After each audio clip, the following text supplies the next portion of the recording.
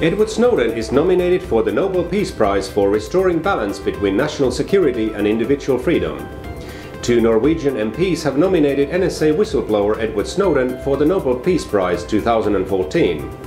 Bård, Vegar, Solhjell and Snorre Valen, both parliamentary representatives of Sosialistisk Venstreparti, the Socialist Left Party, argue that Snowden's release of classified documents has made the world a safer place. In their nomination, both Solhjell and Valen say that Snowden damaged international security interests, but that was just a short term. Modern information technology brings new opportunities for democratisation, openness and freedom of speech, Mr Valen wrote on Manifest Tidskrift.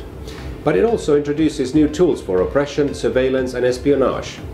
Of course, I don't support all of Snowden's revelations, but I have no doubt that the public debate and the political changes that has followed in the wake of the Snowden issue has contributed to a more peaceful and better world.